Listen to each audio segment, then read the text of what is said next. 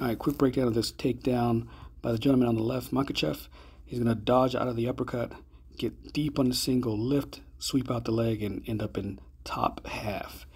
And what he does really beautifully here is that he uses a couple of shots early.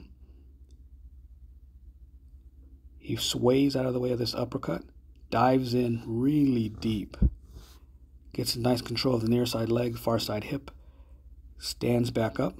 Even with the underhook on this side, not much of a problem. He's going to step into this spot here and then lift with his hips.